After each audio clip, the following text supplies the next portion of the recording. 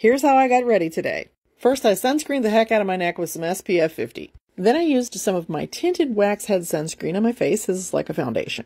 Waxhead is a great thing to take if you're going to the beach. It's actually a surfing sunscreen and it's good for the coral reef.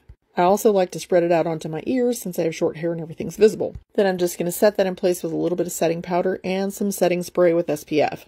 Then I used a clear lip liner by Maybelline. And I'm just filling in all those little like acne scars that I have and little tiny fine lines. And then when I add my lip gloss, it's not going to go into all those little fine lines and wrinkles and spread all over my face.